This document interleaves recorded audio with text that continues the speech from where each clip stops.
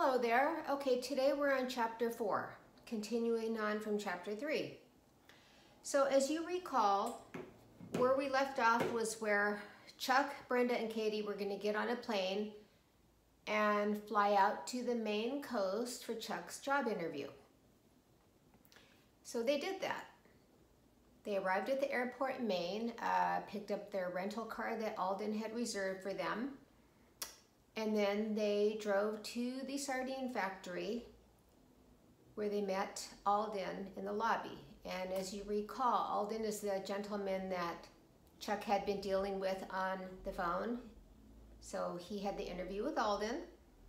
So they get to the sardine factory and Alden meets him in the lobby. He's an older man. He's like 80, long kind of gray beard, older gentleman. So at first, Alden spent some time talking with the entire family, with Chuck, Katie, and Brenda, going over again the benefits, the house, the salary, everything. Okay, so at this point, Brenda and Katie are satisfied with what they hear, and they're starting to get excited about this. So then they go out to the lobby and wait out there, and then Chuck has his interview with Alden. So they go to a back room at the sardine factory, and Alden starts, jotting some information down, gives him some forms and stuff, but he's writing stuff down, and Chuck notices that the notepad that he's writing down has a big A, B on it, on the top, like initials. He didn't think anything more of that. So again, Alden goes over the salary again, the benefits again, and at that point, Chuck formally accepted the offer. So the next step was going to go view the house, the rental house that the family would live at, as long as he's employed at the sardine factory. So Alden drove in the same rental car as the family. They all went together so that Alden could guide him on where it is, because it's not an easy place to find the house. Now the sardine factory is located on the coast, on the bottom near the water, and the building had been there for like 25 years, and it's very weathered from the salt water, and so it looks a lot older than 25 years, but it's 25 years old. So they start driving to the house, and Chuck, the family had never been in that part of Maine. I mean, Chuck grew up in Maine, in a nearby city, but not in that town. So he wasn't familiar with the roads there. So Alden's guiding him on which road to take, how to get there.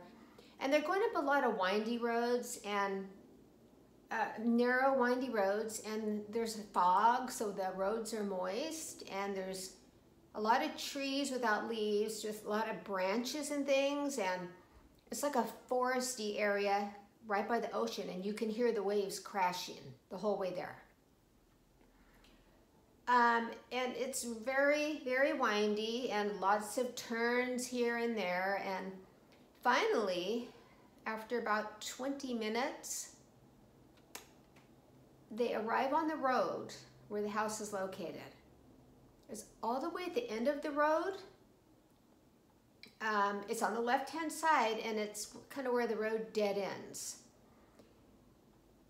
And it's not like a residential area. It's a remote location, so it's just that house. So when Chuck pulls in to park, he has to drive through a patch of dirt with all these branches down there, and he finds like a smooth section where it's good to park in front of the house. He stops there. They all get out of the car. And Chuck looks up at the house. Now the first thing, before he even thinks anything, he has like a, like when you take a picture, it's a flash, right? He has a flash, like he had seen that house somewhere before. He knew it was impossible because he had never been there.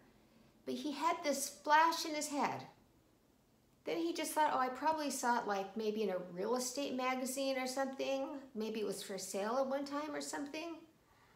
And then he didn't think anything more of it. So they all go up to the porch, and Alden has a key. He opens the door. They all enter. And it's an old house. First of all, let me explain the house. On the outside, it's a white house. It's very old. The paint is peeling. So it's like a dirty kind of white because it's old. And it's small. Probably no more than 1,000 feet for a 2-story house. It's a very, very like compact, old 2-story white house, wood house. So they all enter the house, and the floorboards are creaking because it's old. And when Brenda's standing in the doorway, she noticed at first, she just got this kind of like a chill sensation. Just for a second, just enough for her to notice it. But then she didn't think it, she just probably thought it was cold in there because they're right by the coast, and you can hear the ocean, the waves crashing from in the house. So it was a nice location. So they all look around the house. Alden kind of just stands by the front door because, you know, he already knows all about the house. So, you know, they're all kind of wandering around. Brenda and Katie are in the kitchen looking at the cabinets and things, and Chuck's wandering around looking at things. And, you know, Brenda said to Chuck, you know, so what do you think? And all of a sudden it was like, Chuck had this weird kind of like a cocky attitude. I mean, he had this weird attitude that wasn't like him. Brenda just thought, what's your problem? What's your problem? What you know? Okay. So anyways, she just figured maybe he had a headache or something from the drive. So, you know, Brenda's talking to Katie, saying, hey, do you want this? This is a nice room for you to have. And Katie's like, well, I don't know. Well, I guess, you know, kind of that thing going on there. Okay, so, and then Brenda's thinking, what's your problem? Everybody's in a crabby mood all of a sudden. So she just blew it off. Okay, so anyways, so they all meet Alden back down there, and everybody says, yeah, the house is fine. So, okay, so Chuck already accepted the job offer. So now they're saying, yeah, the house is fine. So, and then Alden is like so relieved, so relieved. Like pleased, excited. Oh, I'm so happy that you guys you're gonna live here. And then he's told them, well, you know, it's very important that you're moved in 3 weeks because you need to be working over here. And Alden said that the sardine factory would pay for all of the moving expenses. They would have a mover come out there and pack everything up. That all they needed to do was give their notice with their landlord, and then just hop on a plane. Everything was paid for. Remember, he doesn't have to pay for anything in the first 3 months of rent are free. Didn't have to pay for anything. And they would have their vehicles driven, somebody, you know, a company would move everything out there. Okay, so that was settled. The job offer was accepted. They're taking the house. So then they all left the house, and then everybody's mood was back to normal in the car. So then the only thing left to do, they still had the rest of the day, was to drop Alden back at the sardine factory, and then Chuck, Brenda, and Katie were going to go exploring. They were going to go exploring downtown. Okay, now, it's not really a downtown. It's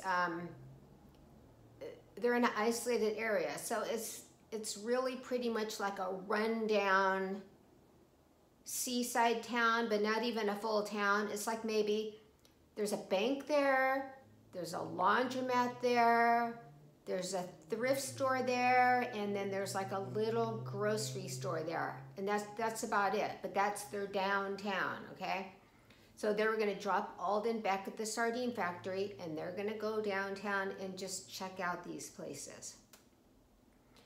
So they drive Alden back to the sardine factory, and then they're going to go explore this downtown. And that's where I have to leave it here today. The next one will be chapter 5. And my plan is to finish all this up by 10 chapters. I mean, it could drag on. It could drag on to over 30 chapters, but that's really too long because I have some other things that I have to do. So I'm going to condense it and just talk about the important things that happen. So I plan to be done after chapter 10, but I will be back in a few days with chapter 5 when they go exploring downtown. I'll see you then. Bye.